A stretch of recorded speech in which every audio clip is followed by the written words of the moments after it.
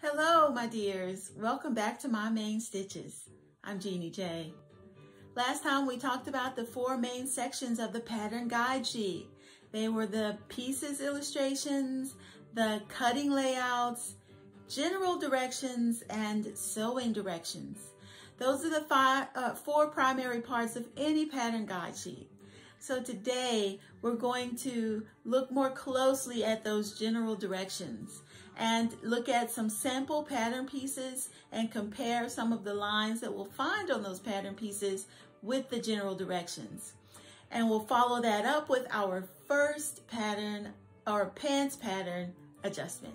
So stay tuned and let's go. Okay, my dear, so here is an example of general directions from our pattern guide sheet. Let's talk just for a second about the pattern symbols that they have listed here and where you'll find them on your actual pattern pieces. The first symbol is the grain line. You'll find that on every pattern piece. And that is this line that runs up, generally up the center of your pattern piece. That's the line that you want to always line up with the salvage line of your fabric. And that way your prints will all be in the same direction. Okay, prints or threads or whatever your grain is for that particular fabric. Fold line that looks like, you know, this kind of squared off line with arrows on the edges. That just means to place that particular piece on the fold of your fabric and cut. I want to give you an example for that. This particular fabric pattern doesn't have a fold line on any of our pieces for pajamas. But just for example, if we were taking our waistband casing here, you can see that on either end, this pattern piece is exactly the same. So if we folded that on that center line, you can see, I don't know if you can actually see through the piece on the camera, but both ends are exactly the same. So there would be, for an example, we could have a fold line here and put this fold edge on the folded edge of our fabric. So that's what that fold line means. Then there are other helpful lines, like the center line helps you to know what the center is of that piece and to be able to use that when you're lining things up when you're sewing. The notches and dots are both used in a very similar way. You'll find notches and darts all over your pattern pieces. Those are to help you line things up. There's a notch above there, and that would be, for example, where you might have your notch for your waistband. That's a waistband piece. So those notches when you're sewing will line up. The cutting line is the solid outside line on any fabric or any pattern piece. That solid line is the cutting line. Now on most patterns that have different sizes in the pattern, you'll have several different solid lines, and you'll have yours usually marked. You'll know what your line is based on your measurements and which size you're using in your pattern. Again, the solid lines are the cutting lines. On this particular pattern, the lengthen or shorten line, this is an adjustment line.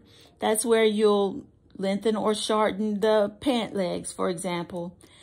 Every pattern will have somewhere on that, in those general directions, what your seam allowance is. In this case, it's 5/8 inches or 1.5 centimeters. I always like to note that 5/8 inches is 0.625 inches. That is what you'll use, what you'll sew. You'll set that on your machine. You'll sew your seam line 5/8 inches in from the edge. And that is just a good number to note that most patterns will come with that as the standard seam allowance, unless, and like the pattern says here, unless otherwise stated, this 5/8 inch is what your seam is going to be. Okay, what else do we want to go over in general directions? We talked about the shorten and lengthen line. They're just showing you here how to actually do that, and we're going to do that in a moment. Cutting and marking. This was something that's helpful to look over. You know, circle your cutting layout when you get ready to cut out your pattern. You know, you'll have different options in terms of how to lay the pattern pieces out. A good idea is like what they're showing here. If you have different options, just go in and circle the one that you're going to be using. Like for us, I might circle the pants pattern, the one that is for however wide my fabric is. Okay, and then this is another good one for double thickness. Fold fabric with right sides together. Just a note, I always fold mine with the wrong sides together, because when I'm going in and marking these dots, I can mark them both at the same time on the wrong side of the fabric. It's a little easier for me to work that way, and I know that the patterns flush out exactly the same because they are still being cut out exactly the same. But again, that's just the suggestion from the pattern makers. Those are some really good things to look over and review. It also gives you some tips down here for sewing directions when you're sewing a curve. If you want that to lay down smoothly, you want to go back in and cut small notches or slits into that seam allowance edge. And that way, when you fold your fabric, in this case, probably a collar or something like that, when you fold it inside out, it will lay down more smoothly for you to press it. Those are tips from general directions, okay? And a couple things I wanted to show you in addition to those general directions were just talking about some of the different lines and information that you can find on your pattern pieces. For example, the finished garment measurements are listed here on this pant leg piece. This is the front of the pants, pajama pants, and this is the back piece of the pajama pants. And they list here each size and the finished length. That's how I knew that my pattern length was going to be like 6 inches too long for what I needed it to be. So later on, we'll go back and we'll make the adjustment for length. Okay, so yeah, you see again the dots, the notches, and the different lines of informational lines. This is the crotch line for the pant piece. This would be the waistband, and on the bottom of the piece down there, you'd see the hem line, or actually we're putting cuff on the bottom. So that's just so you know where everything is. To start to talk to you a little bit about adjustments, another thing that I did is look at the order of adjustments for our for making any kind of pants, really. I use the information from our book, the Singer book for sewing pants that fit. And this is their suggested order of how to make pants adjustments. And it does make sense when you start to do this. You'll realize, for example, you want to do your crotch depth adjustments first before you go back and put in any wedges, because this is going to be a lot smaller once you've already done this. Now that'll make sense later, but for now, just so you know or have a sense of the order, it's always LWC. It's always the length adjustments first, that being the crotch length, meaning if the waistband and the crotch depth is too long or too short, you'll need to adjust the pattern. The length of the pants for your hem, you'll want to adjust that to shorter or longer if you need to, according to how long your measurements were from your waist to your ankles. Width adjustments would be next. If you wanted or needed to adjust the waistline width, the hips of the width, the hips width, let's get that right. Sometimes people make adjustments for knees, rather they have like bow legs or knock knees or something like that. You can do that adjustment, second with the width adjustments. And these are the order of adjustments within width. And this is the order of adjustments within the length adjustments.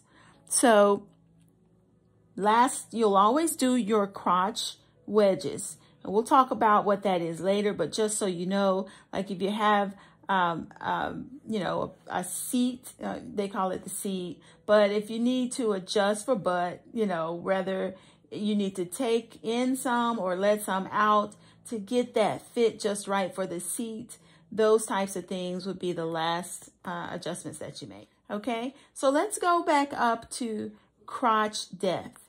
What we want to do at this point to do our first adjustment and start to consider how to do adjustments is to always look at our pants adjustment chart and decide from that chart and the final measurements of the pattern piece what the difference would be.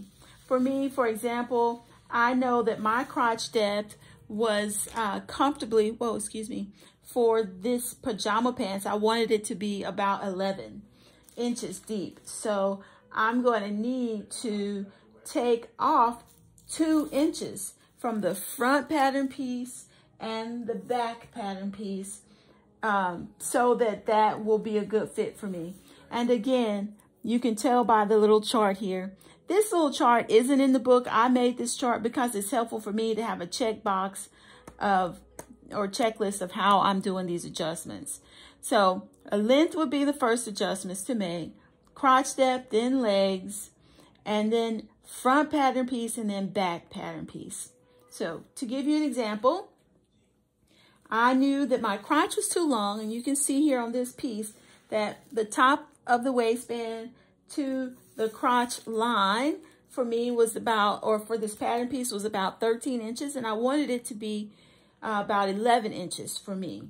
So I marked a line halfway between the crotch line and the waistline. I marked a line. I made a straight line on the front piece and on the back piece. And you can barely see it, but I used a green, this is where our fun gel pens that we have come into effect. But I used a green gel pen and marked that line halfway between the crotch line and the waistband. And I can come now and fold that line down like so.